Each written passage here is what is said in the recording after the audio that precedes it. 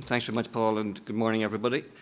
My name is Eamon Keenan, and I am the HSE Clinical Lead for Addiction Services. My background is in psychiatry, and specifically psychiatry in relation to substance use. So I'm going to give you a whistle-stop tour of how services in Ireland for addiction have developed. I'm going to look at the three main substances that we treat, which are heroin, cocaine and cannabis, and then I'm going to give you an overview of a couple of health initiatives that we've been involved in. So I think it's important, first of all, to realise how the problem developed in relation to heroin in Ireland. We saw in the 1970s, we saw very few people presenting to our services associated with heroin use. But we did use methadone, which is the replacement treatment for heroin, as early as 1971.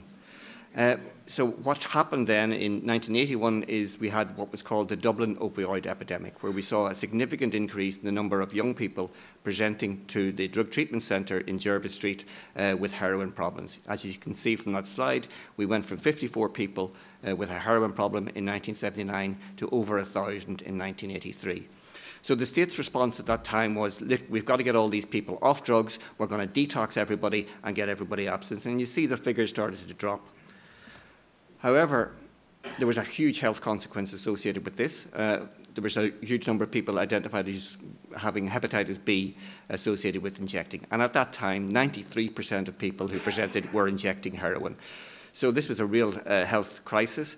And as I say, detoxification was what we looked at. Then in 1985, HIV became an issue. And we suddenly started testing for HIV, and about 20%, or 1 in 5 people presenting with heroin-related problems were HIV positive.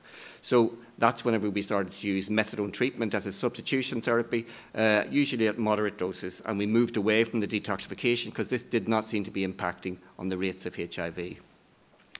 So the Eastern Health Board at the time established methadone maintenance treatment as a public health response because this had proven efficacy in reducing HIV rates. Also communities, there was a shift in communities. Communities were now devastated by young people dying associated with drug use, and so this support for harm reduction happened, and in the 1990s we developed a harm reduction intervention.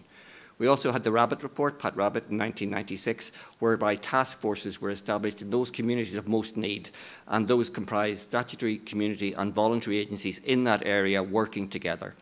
So just to mention harm reduction, it's a sort of pragmatic response to drug use. You heard the UN ODC talking about it this morning, and it focuses on the harmful consequences of drug use. It accepts that there's alternatives to abstinence, so not everybody's going to be successful, so things like needle exchange, methadone maintenance and supervised injecting. So it's a sort of a pragmatic response. We introduced the methadone protocol, so now that anybody in receipt of methadone for heroin treatment is recorded on a central register, they're given a treatment card and a special prescription, and only trained GPs and pharmacists are allowed to treat people with heroin dependence. So today, from an Irish perspective, it's identified that we have just less than 20,000 problematic opioid users, but almost 11,500 of those are on replacement therapy, either methadone or buprenorphine. And we deliver that service via HSE clinics, community GPs and community pharmacies. At the end of March of this year, we had 94 clinics across the country, and then we had 278 level 1 GPs, 89 level 2 GPs, and 748 community pharmacies providing this treatment. So for all of you, your own community pharmacy may be providing methadone treatment. And these services are developed in conjunction with drug and alcohol task forces, both local and regional. So what's happened then is that we've seen a HIV rate significantly decrease, particularly among young people. From a very high rate in 2000, that's come down to, it's quite rare now for us to see somebody presenting with HIV. We've also seen a declining problem associated with young people, and that's to be welcomed. So what is generating the problems now? Well, what we're seeing amongst young people under the age of 25 is that 42% of them are presenting to services for cannabis and 22% for cocaine. So I'm going to talk just a little bit about those substances. From an Irish point of view, our rates of cocaine use are increasing across all age groups. And you see 2.3% in 2019, up from 1.1%.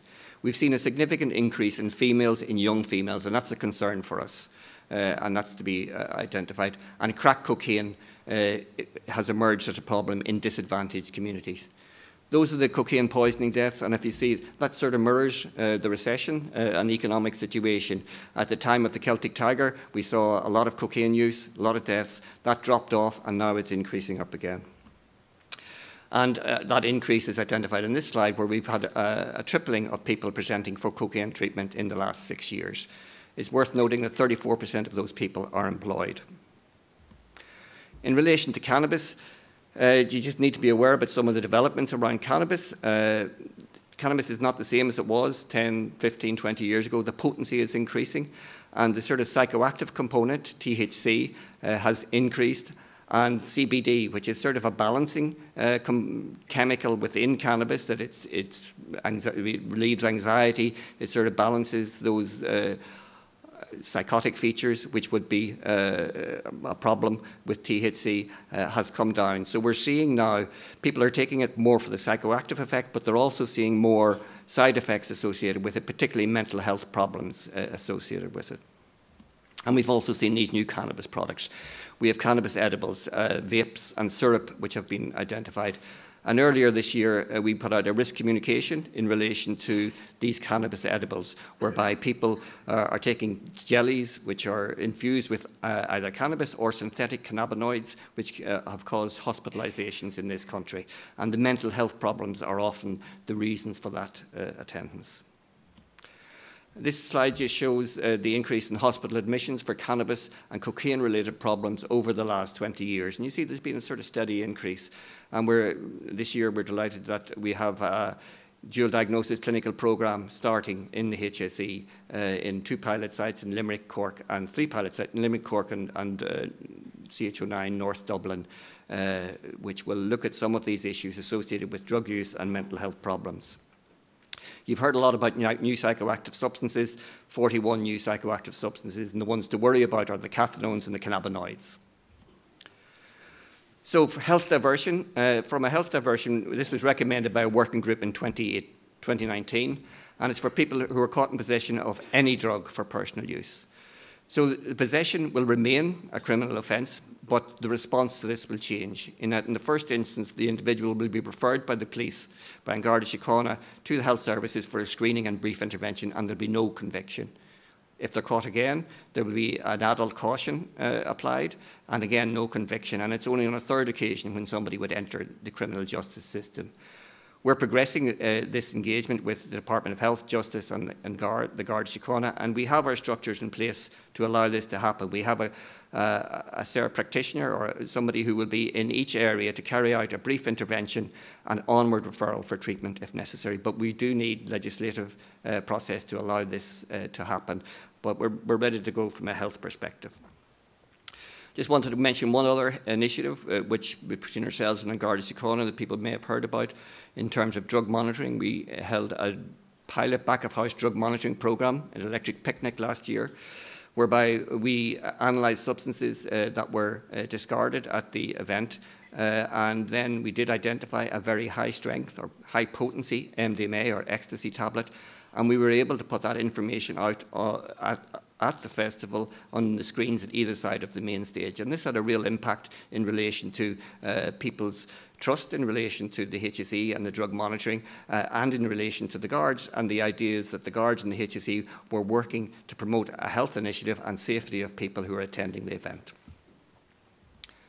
So the key points then, just to finish on, our opioid problem is stabilising, but our population is growing older. Population on treatment is growing older, and that has medical complications associated with that. So they still need a lot of care and a lot of support. Cocaine and cannabis presentations are increasing, and that could be associated with the increasing potency of both substances that you've heard about before. The mental health impacts and the problem drug use amongst young people is a concern, and that includes these new psychoactive substances. Our emphasis is now very much on a health-led approach, where drug monitoring is a key element to inform our harm reduction responses and service development. So we have the drug monitoring at Electric Picnic. We're rolling that out to 3 festivals this year. We have syringe analysis We have wastewater, which will be producing a report later this year. So we're looking at all these indicators to allow us to be able to respond in real time to substance use. Prevention needs to be prioritised, and the Department of Health have recently put out a call for a number of prevention initiatives, which is very much welcomed. Recovery. Recovery is something maybe that we need to look at, and there was some talk about that yesterday at the fireside chat. So they should be at the core of all of our strategies.